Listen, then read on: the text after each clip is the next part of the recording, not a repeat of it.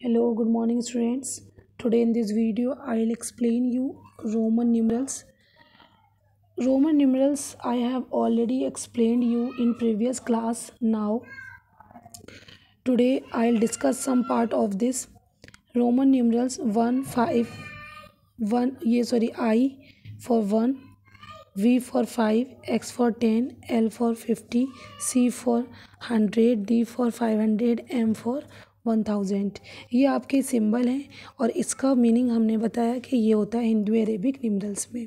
Okay बेटा, अब कुछ कंडीशंस हैं जो देख लेते हैं। If a bar is placed over a numerals, किसी भी न्यूमरल्स के ऊपर बार है तो उसे 1000 से मल्टीप्लाई कर देंगे। जैसे वी का वी इक्वल टू 5 होता है, बार लगा हुआ है तो 1000 से कर देंगे तो 5000। Is date clear? अब हम वन बाय वन रूल्स देखेंगे। Repetition of a symbol in a Roman numerals means addition. अगर रिपीटेशन हो रहा है तो उसका मीन्स क्या होता है? एडिशन होता है। ठीक। दूसरा, कुछ प्रिकॉशंस हैं। Only I x C M can be repeat. Only I x C M repeat हो सकते हैं और कोई रिपीट नहीं होगा। V L D R never repeat, ये कभी भी रिपीट नहीं होते। No symbol in a Roman numerals can be repeated more than 3 times. जो सिंबल रिपीट भी हो रहे हैं, जैसे ये रिपीट हो रहे हैं, तो ये 3 से ज़्यादा रिपीट नहीं हो सकते। अब हम एग्जाम्पल से समझेंगे। आई फॉर 1, आई फॉर 1, ये क्या मैंने अभी बताया था? Repetition of a symbol. अगर सिंबल का रिपीटेशन हो रहा है तो वहाँ एडिशन करेंगे, तो 1 + 1 = 2। यहाँ देखिए रिपीटेशन हो रहा है, रिपीटेशन का मतलब एडिशन, तो 10 x स्टैंड फॉर 10, 10 + 10 = 20। x यानी 10 + 10 + 10, c 100 + 100। Is that clear? Now come to next rule. Next rule is that a smaller numerals written to the right of the large numerals is always added to the larger number. जो smaller numbers होता है, numerals होता है, वो हमेशा right में, larger number के right में लिखा जाता है। देखिए एग्जांपल से समझते हैं। ये वी लार्जर है और आई स्मॉल है, तो हमेशा स्मॉलर नंबर वी यानी लार्जर नंबर के राइट, ये राइट हुआ इसका, ये लेफ्ट हुआ इसके राइट में है। ठीक। और यहाँ हम ऐड करेंगे 5 + 6। दूसरा है smaller number retain to the left. अगर स्मॉलर नंबर लेफ्ट में लिखा जाता है लार्जर नंबर के, तो वहाँ हमेशा सब्ट्रैक्ट होता है। ठीक। यहाँ कुछ प्रिकॉशन है, देख लेंगे। V L D R never subtract. V L और डी कभी भी सब्ट्रैक्ट नहीं होते। I can be subtracted from we and x only. आई हमेशा अगर सब्ट्रैक्ट होगा तो वी और एक्स से होगा और किसी से नहीं होगा। X can be subtracted from L और सी ओनली। एक्स हमेशा एल और सी से सब्ट्रैक्ट होगा। सी can be subtract from D और एम ओनली। ठीक। ये रूल्स आपको लर्न कर लेना है बुक में से ही।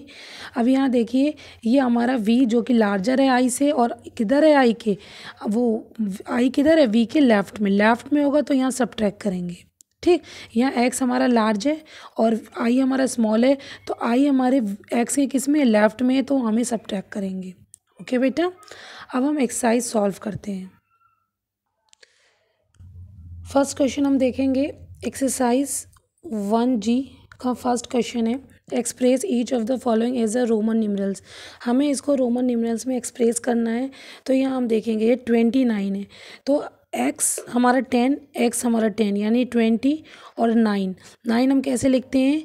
x और 1 9। ठीक। अगर हम इसको ऐड करें तो x + x हमारा क्या हो जाएगा? ये 20। और हमने बताया था अभी एक रूल्स, अगर x के यानी लार्ज के जस्ट पहले यानी लेफ्ट में कोई स्मॉल है तो वहाँ हम सब्ट्रैक्ट करेंगे हमेशा। तो 10 + 1 यानी 9, तो ये क्या हो जाएगा? 29। ठीक है। 73 देख ले रहे हैं। 73 हम देखेंगे 50। ओके बेटा, फिर 10 60 10 73 1 2 3, तो ये हमारा क्या हो जाएगा? 73। इसी तरीके से you will solve rest part of this question. Now come to next question. Second question भी हमारा क्या है? Express each of the following as a Roman numerals. इसको भी रोमन न्यूमरल्स में एक्सप्रेस करना है। अब यहाँ देखेंगे ये 995 है, इसको ब्रेक कर लो। 100 + 90 + 5 अगर आपको नहीं आ रहा है। ठीक। 100 के लिए आप क्या लगाएंगे? यहाँ पर C + 90 के लिए क्या लगाएंगे? 100x यानी 90 + 5 के लिए x, तो क्या हो जाएगा? CXCV। Is date clear? इसी तरीके से 775 475 देखेंगे तो यहाँ पर अलग कर लो 400 प्लस 70 प्लस 5। 400 के लिए हम क्या लगाएं 100 माइनस 500 माइनस 100 कर लें तो 400 हो जाएगा। प्लस 70 के लिए हम क्या लगाएंगे यहाँ पर, ये हमारा 50 है, 60 70। 5 के लिए राइट करेंगे 5 तो CDLXXV। ओके बेटा, now come to next question of this. यहाँ देखिए क्वेश्चन नंबर 3 में right each of the following as a Hindu Arabic numerals. इसको हमें हिंदू अरेबिक न्यूमरल्स में लिखना है।